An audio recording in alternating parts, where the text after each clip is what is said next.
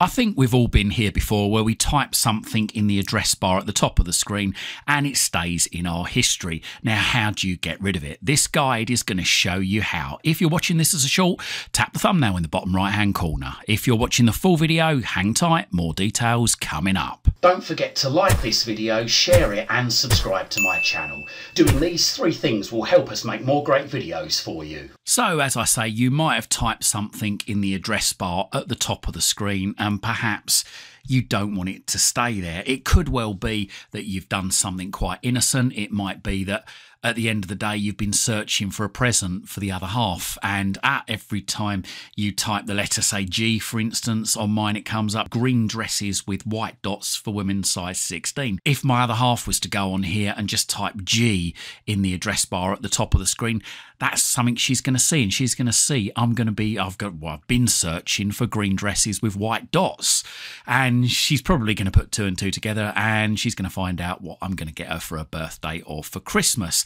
Now, how do you get rid of this? Well, first of all you need to do is just go to the address bar at the top of the screen and just start to type the word that you want to get rid of. You might even just be able to get away with just typing the first letter. So, for example, in my case, I've typed the letter G because I was searching for green dresses with white dots for women size 16. So there you go. As you can see, it's come up. Now, how do I get rid of this? How do I stop this from coming up in the future?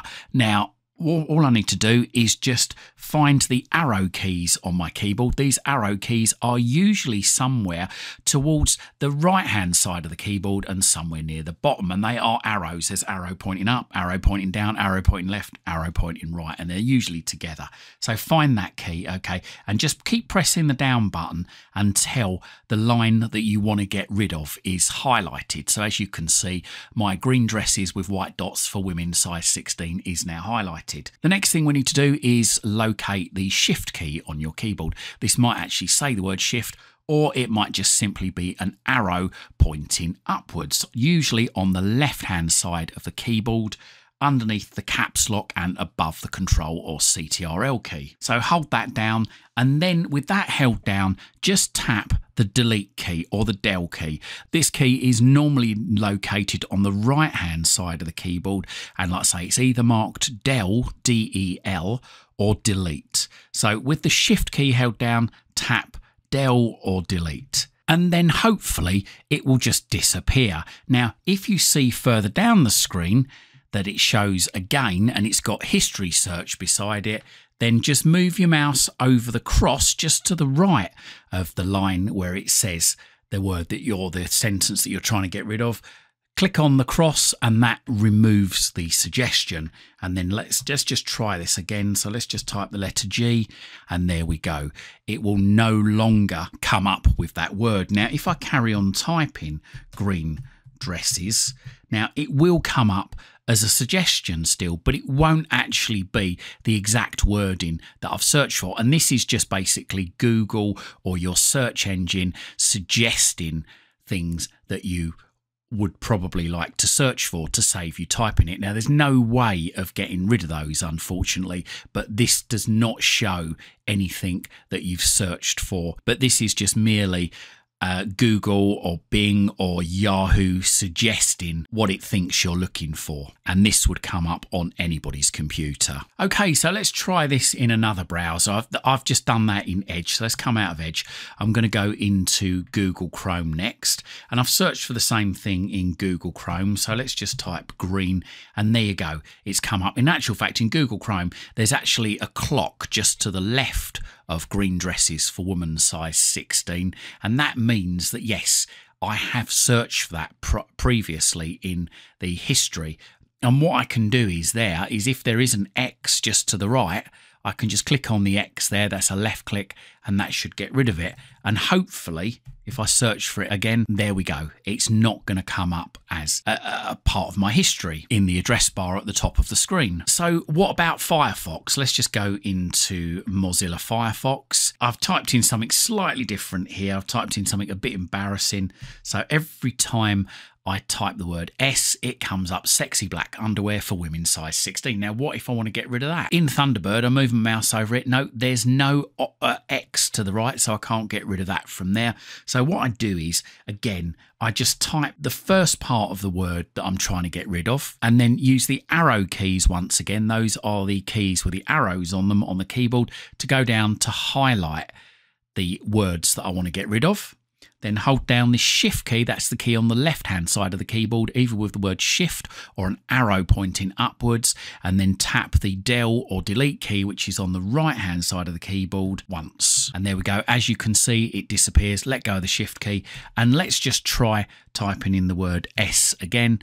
And there you go. As you can see, that embarrassing search phrase doesn't come up again. Now, this guide doesn't clear your history. It does just remove the words from the address bar at the top of the screen. If you want to fully clear your history, then go across to the 3 horizontal lines at the top right hand corner of the screen and try and find settings, go into there and then go into privacy and security, and then we want to scroll down and we should find here like a clear data button. Check what you want to clear and then click clear. That's in Firefox. Please be aware that this may well sign you out of websites or your email if you use a web-based email system, so make sure that you've got any passwords before doing this. In Edge, it's the 3 dots up in the top right-hand corner, then go to Settings, and then go to Privacy, Search and Services. Scroll down to Clear Browsing Data, then go to Choose What to Clear. And here you can actually select just browsing history just by clicking on the box to the left of it, and you can select the time period for what you want to clear the history. So you can say if you've done it in the last hour, you can say last hour.